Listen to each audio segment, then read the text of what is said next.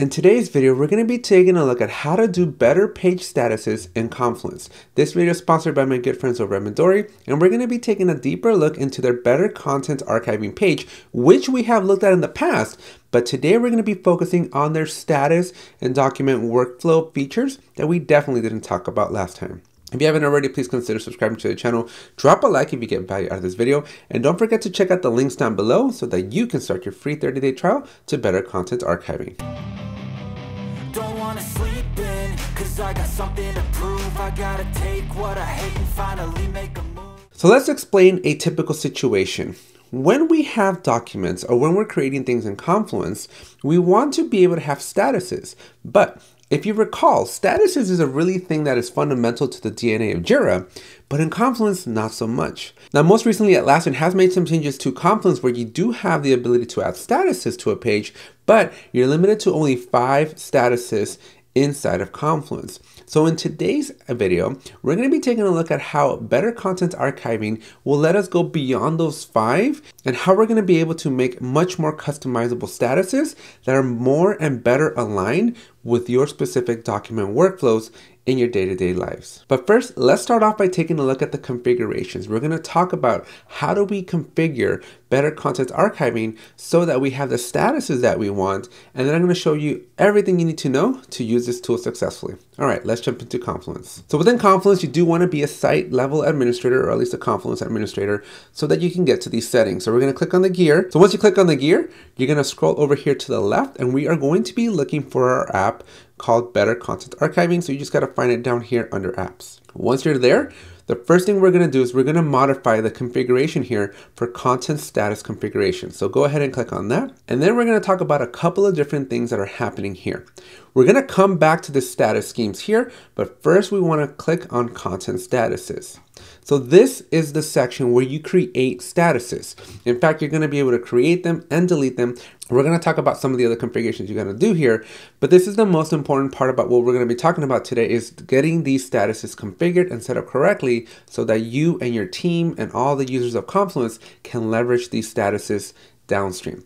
So let's take a look at what we have going on here. So these are the out-of-the-box statuses. I haven't touched any of these. These are just what Better Content Archiving ships with, and a couple of things that I want to walk you through it. Number one, these may or may not work for you. If they don't work for you, you may want to add your own statuses. So whatever your workflow is today, check against these statuses, and if you see something that's not there, or rather, if you don't see something that you expect to be there, worry not. All you got to do is click on this Add New Status button here, and this is going to give you a pop-up for the status that we're going to create. Let's do a status called Update Docs from PR.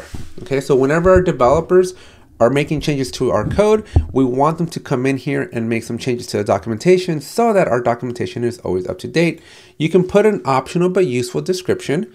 This is to help our devs update documents, because you know that that is always a big pain.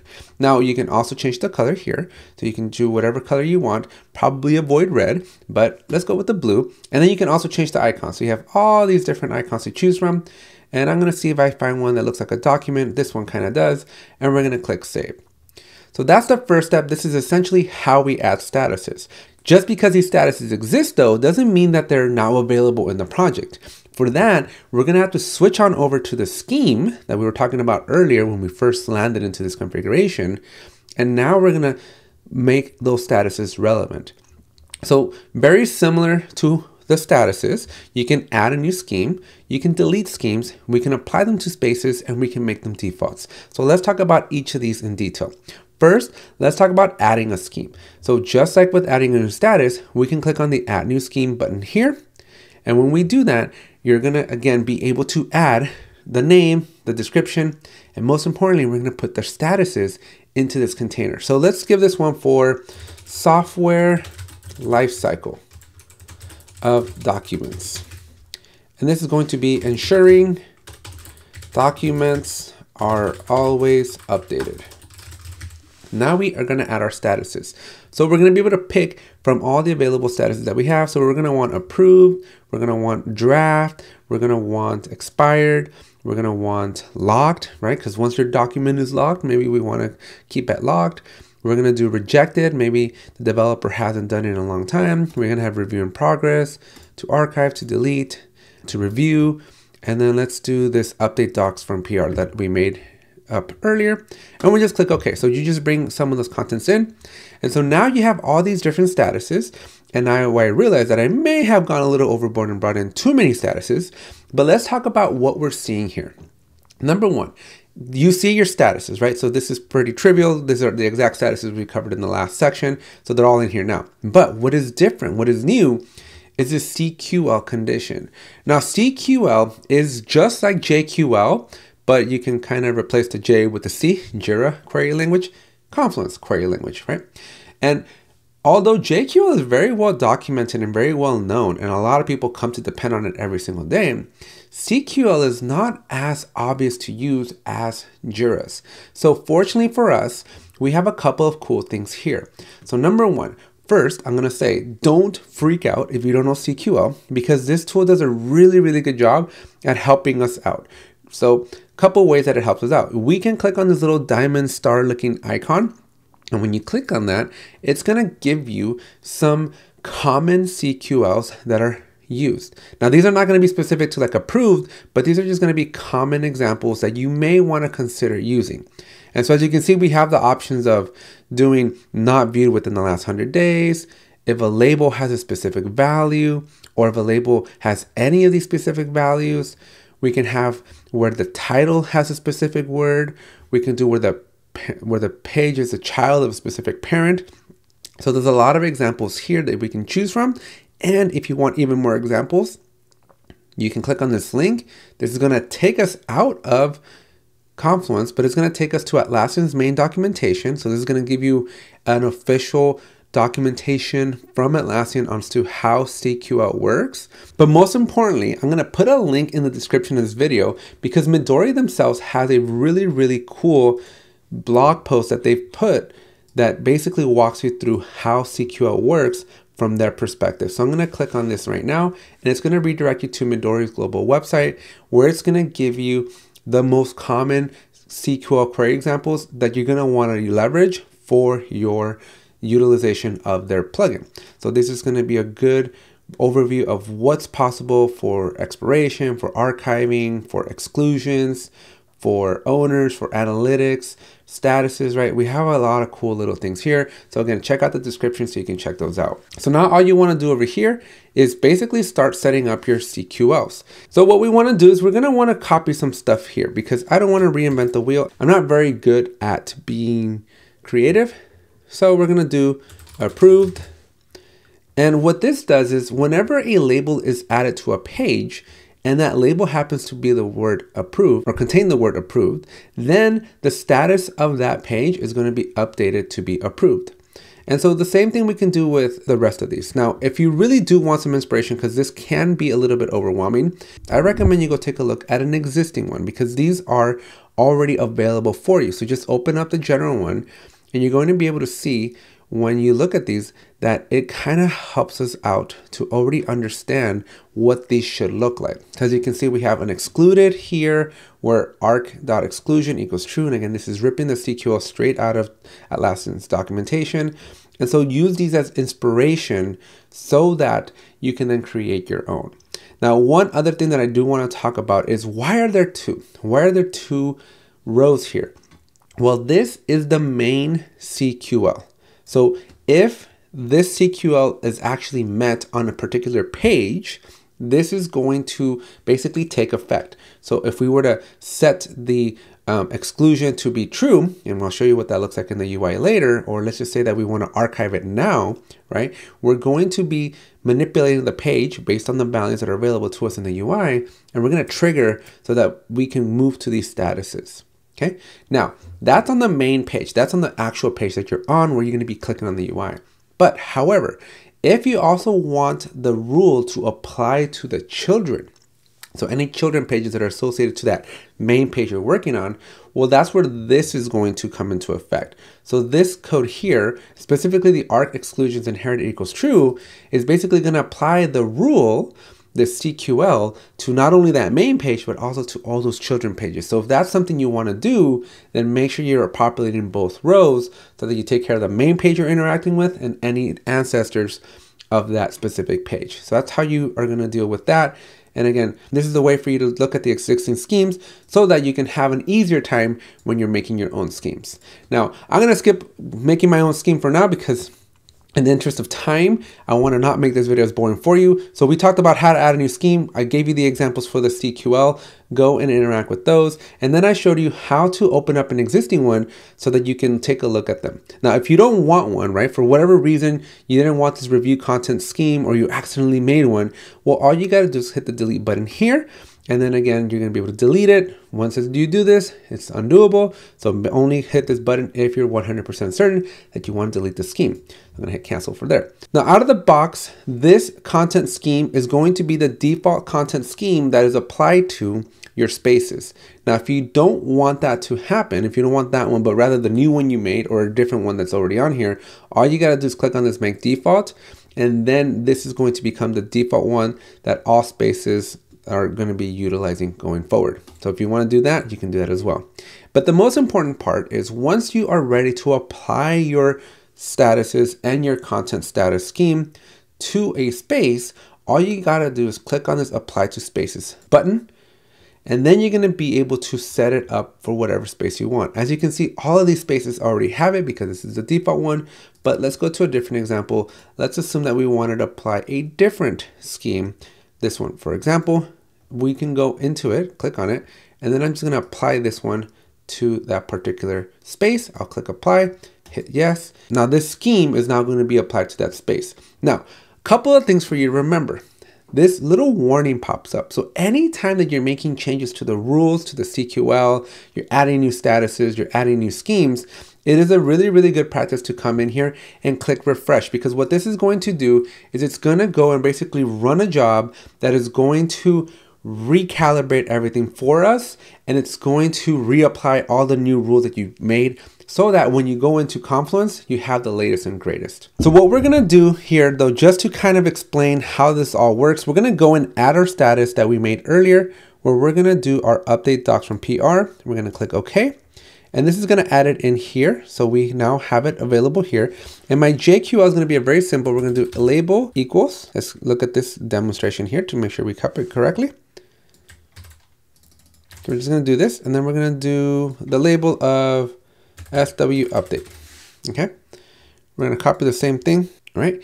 And then click save. So that basically means that whenever a page is going to have this label of SW update, it's going to take effect. We're going to let this refresh now so that it runs in the background, and let's jump back into Confluence. All right, so now that we know how to do all the different configurations and we've ran our job to do any updates if necessary, let's now go into a Confluence page and take a look at how we can leverage this information. So back in Confluence, I'm just simply going to go to a space. I'm going to go to this demonstration space here, and I'm going to randomly pick a page. So let's just go with this retrospective for June 9th. And over here on the right-hand side, the farthest right here, this is where you're going to see the status of this page relative to the logic and conditions of the Better Content Archiving app. Now, we can click in here, and we have a couple of different options that we can do. We can click on this edit pencil here to update it. So we can go and update the actual page itself. We can also confirm. So if we want to be able to confirm that this page is still up to date, right? We can come in here and be very proactive and say, yes, this one's confirmed. We can also take a look at some analytics of this particular page. We can look at all the updates and the views of this page. But most importantly, I want you to look at these ellipses here. Let's talk about set owner. We're going to work our way down. So set owner is going to allow you to dictate who is the owner of the page. Now in Confluence, you can have one owner, but with Better Content Archiving, you can actually add more users. Now, I am a team of one, so I don't have any more people, but in your Confluence, because you're going to be in a real world environment, you're going to be able to add different owners so that you can have more than one owner, which is a really big limitation of Confluence itself. Next up, we can set the expiration. Now we have logic that is in our CQL to determine when a page should be expired. But if you wanted to expire it now, we can actually just set that expiration date now or in the future or in the past, and we can set it manually. Same thing with archiving. If we wanted to set the archiving now, right, we want to just enforce it, we can do it in the past, present, or future, and just set it manually so we don't have to wait for the JQL condition to be met.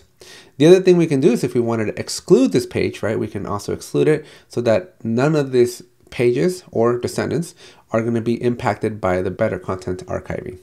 So we can exclude those there.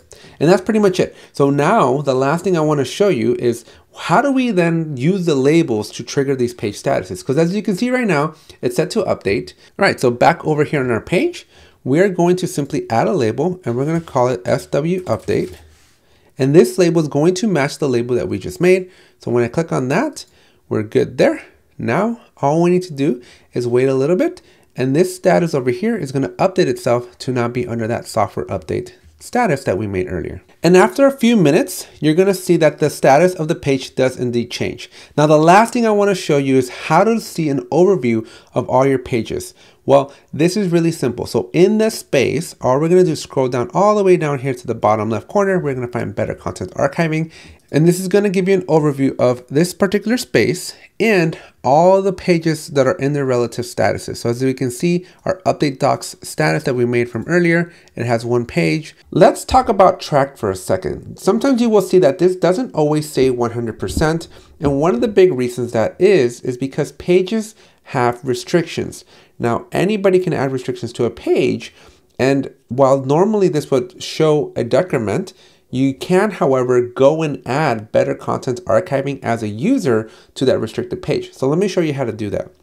So I'm going to go over here on my left-hand side to a page that I have restricted. You'll notice that this says status not available yet. So I'm going to click on that and it's going to give me a hint. It's going to basically tell me, hey, we can add it if you add the user better content archiving as a user that can edit this particular page. So we're going to go ahead and do that. So you just click on the little lock here and we're going to type in better.